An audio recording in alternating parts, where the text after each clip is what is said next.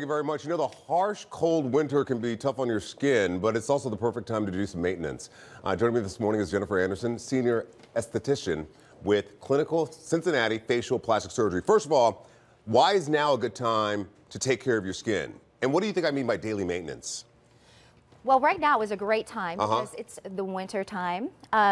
Peels are what we're really concentrating on right now. Okay, so tell me the difference. For people watching this morning, they say, you know, I put a peel on before I go to sleep and then take it off. I buy it at the drugstore. How is this different? This is actually a medical grade peel. At Cincinnati Facial Plastic Surgery, we use Skin Medica peels, and we have 3 different ones, and we target them for whatever your skincare concerns are. But they cover everything from acne to hyperpigmentation. Really? Yes, fine lines and wrinkles, tone, it covers everything. Whatever your skincare need is, it will take care of. How often do you need to do it? Well, all the research shows that you need to do a package of 3. Okay. So you would do one every 3 months, or one every month for 3 months. Okay. And you can do that once or twice a year. But this is a great time to do it because you're sloughing off all of the summer damage. Sure. And during the peeling time, you can hibernate inside. Because the thing is if you put products on your face without exfoliating, it doesn't really work, correct? You're Correct. taking money and just throwing it down the drain. Correct. When you take off all the dead skin cells, it helps all of the products penetrate and work better. And we're seeing you do your work there. Is it painful? What should you keep in mind? Now, everybody has this myth that it's going to be painful, but I say it's more like a little tingling as we're doing the peel. And as you can see, it's a 3-step peel. Okay. It's very quick in the office. And the other thing is, people worry about looking older.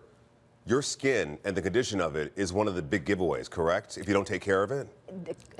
Yes. Right? You can just look at somebody and know if they are taking care of their skin or not. Sure. You take care of your body, you might as well take care of your skin as well. Yes. I mean, it's the first thing people see is your face. Okay, now she brought some products with us. After the skin peel, you're saying that the products will work better. Yes. What products have you brought with you here today? Now, these are the 4 things that we always tell our patients.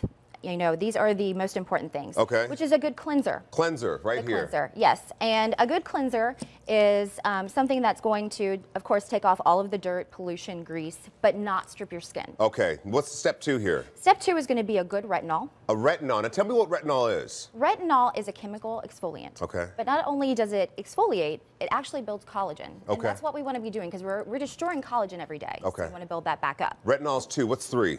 3 is a good vitamin C. And yeah, yes, I've heard about that. Yes, it's an antioxidant, so it's going to protect you from any further damage. It also helps your SPF work better. Okay, and the SPF is the last one because you got to protect it from the sun. Yes, moisturize with an SPF.